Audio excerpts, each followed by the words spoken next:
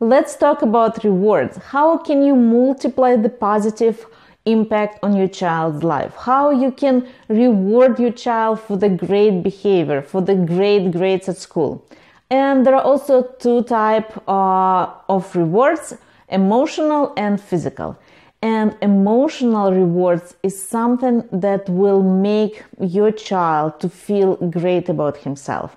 When you can say, I'm proud of your son, I am proud of what you did. You did an excellent job. Wow, what you did is so important.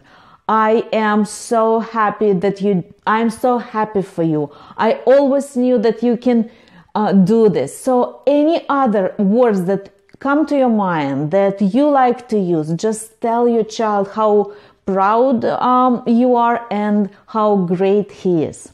Physical rewards, such as gifts, are also very important, but they should not be a priority. The priority is emotional words that you are telling your child. If your child did something good, and of course you can buy him a gift, of course you can take him to a play day with his friends, of course you can take him to an arcade, to the movie theater, you can play with him at home.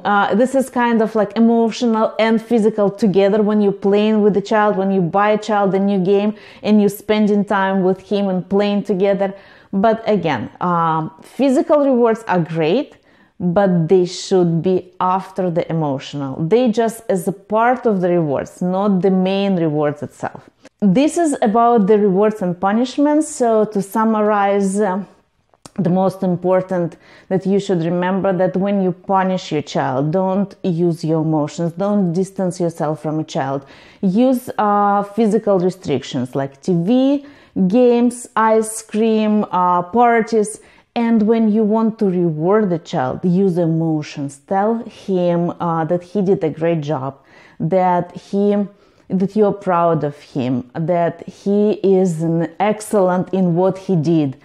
And if you would like to know more about kids psychology, I have a separate playlist. I will leave the links below.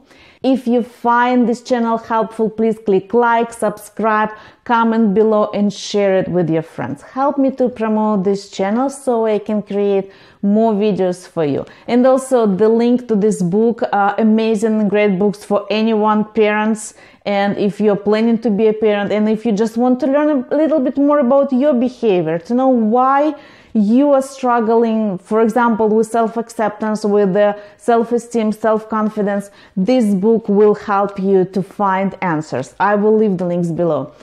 Thank you again. I will be waiting for your comments, waiting for your likes, and thank you for watching Psychology of Happiness, where happiness is the purpose of life.